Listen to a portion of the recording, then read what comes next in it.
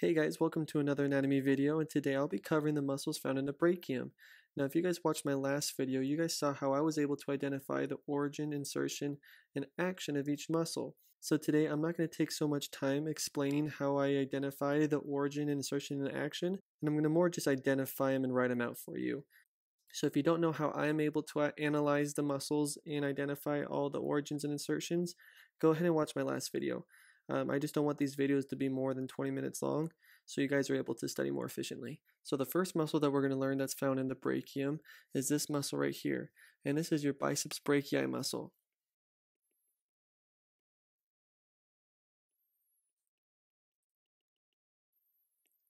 Biceps means two heads, so this is the brachial muscle with two heads. There's one head right here, and there's another right there. The one found on the left side is called the long head of the biceps brachii muscle.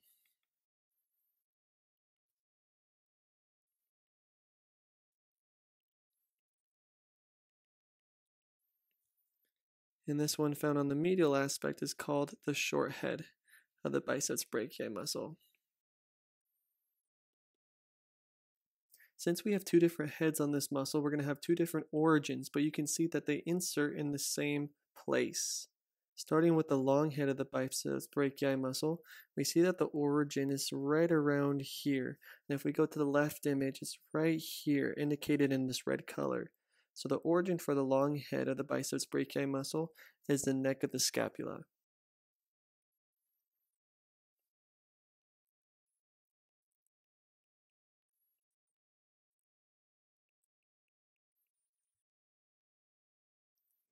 Now the origin for the short head is going to be found right here on this process, and this is the coracoid process of the scapula.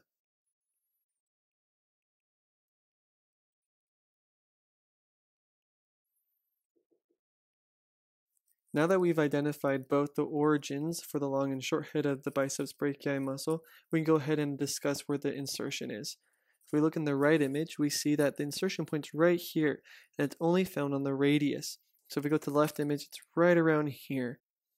The bony landmark that we learned for this region is called the radial tuberosity, so that's the insertion point for the biceps brachii muscle.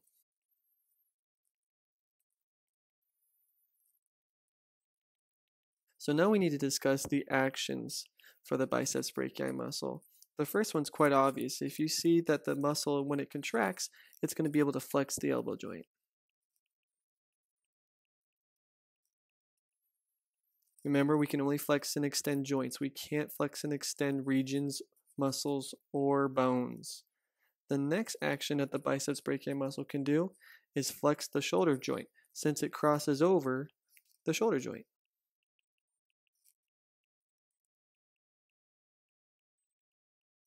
And finally, the last action that the biceps brachii muscle can do is supinate the antebrachium.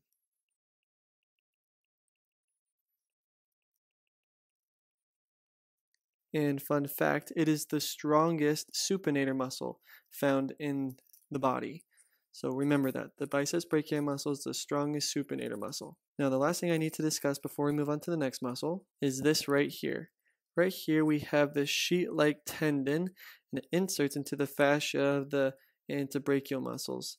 This fascia right here is called the Bicipital Aponeurosis.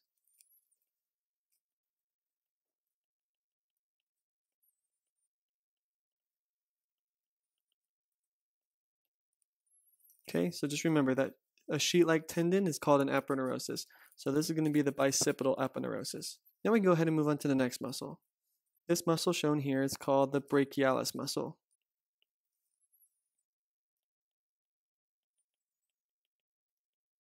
Its origin is located right here, and it's shown right here on the left image. So the origin is going to be the anterior aspect of the body of the humerus.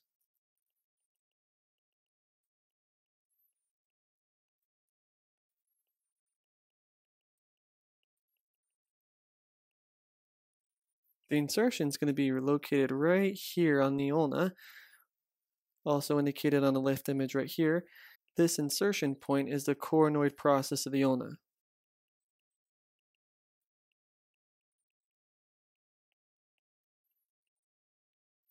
And finally, the action for this muscle is just flex the elbow joint.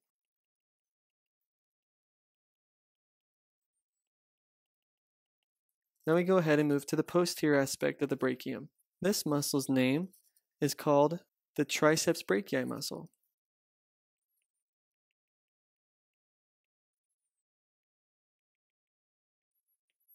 The triceps brachii muscle means there's 3 heads. That's what the tri is for. If we remember, biceps means 2 heads. Triceps mean there's 3. There are 3 heads, like I just mentioned, and they are the long head of the triceps brachii muscle, the lateral head, and finally, this one right here, that's the medial head of the triceps brachii muscle. Now you may be thinking, why is this considered the medial head of the triceps brachii muscle when it seems to be more lateral than the lateral head of the triceps brachii muscle? And I'm going to show you the explanation in the middle image. Right here, it's easy to see the long head of the triceps brachii muscle, as well as the lateral head. But if you look at the muscle that's shaded in yellow, right here, you can see that this muscle head is more medial than it is to the lateral head, and that's why it's considered the medial head of the triceps brachii muscle, even though its insertion point is slightly more lateral than the lateral head. So again, this is the medial head. Now I'm going to go ahead and erase some of these notes. Since we have 3 different heads for this muscle, we're going to have 3 different origins.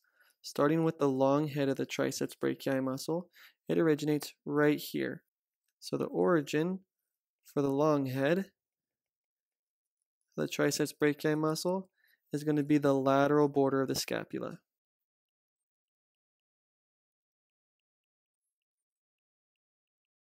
The origin for the lateral head, indicated in red right here, is going to be the lateral posterior aspect of the body of the humerus.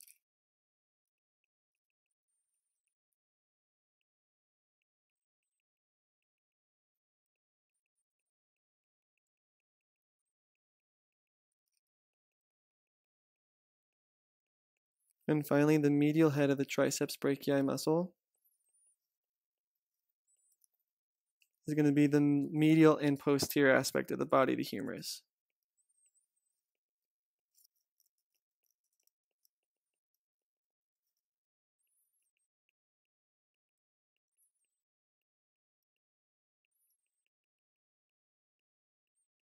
And those are the origins for the triceps brachii muscle. Now let's discuss the insertion points. It's quite easy to see that all the 3 heads of the triceps brachii muscle kind of funnel together and they insert into the same point located here.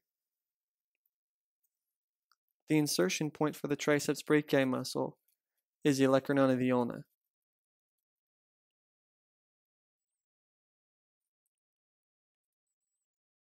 Now when discussing the actions for the triceps brachii muscle, it's easy to see that it extends the elbow joint.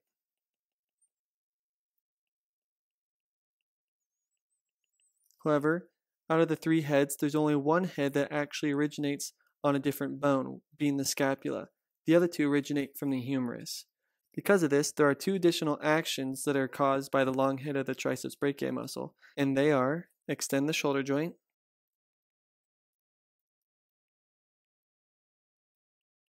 and adduct superior limb at the shoulder joint.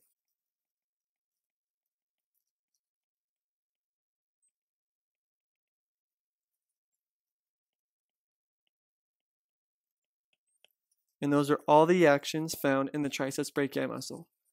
Now the last muscle that we're going to discuss is called the Antonius muscle.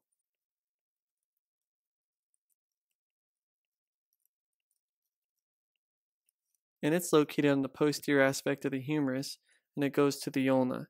I have this image in the center here to show you where it would be with all the muscles surrounding it. The origin for this muscle is located here on the humerus, which is the lateral epicondyle of the humerus.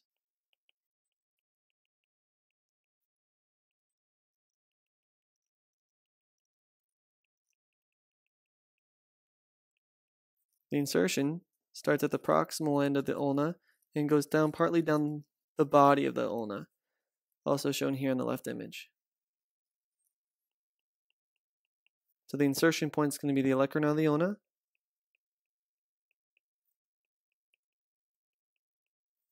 and adjacent body.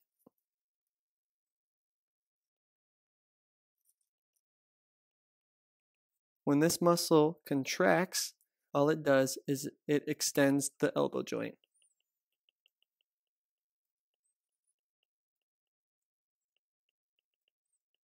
And those are all the muscles found in the brachium. I hope this video was helpful and it's going to be more effective towards your studies. Take care.